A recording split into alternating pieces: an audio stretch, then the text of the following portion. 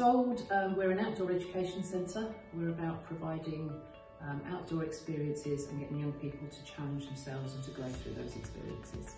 Coming here and just being in the outdoors improves confidence, and some of these activities that they might feel that it is educational but it's not in the classroom.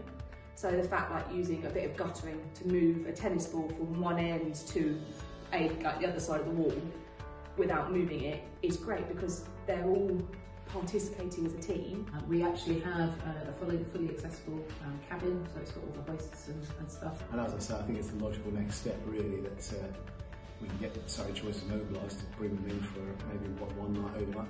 If we can manage a 2-night overnight stay, then suddenly you'll be incorporating a lot more activities. We are very lucky that we have off-road wheelchairs, accessible wheelchairs, so if anybody can't walk or can walk but struggle to walk at a distance, we can offer them an off-road chair. We have 5, I think it is, off-road chairs, different sizes, so depending on their size and weight and need. Really rewarding. It's nice to know, that what we do is being valued. I was a bit surprised, I wasn't aware of it, but yeah, very pleasant surprise. Nice to know that what we do here is being acknowledged. We'll celebrate by welcoming the next group of Surrey Choices and just having a good time. I think that's probably and having a nice cup of tea.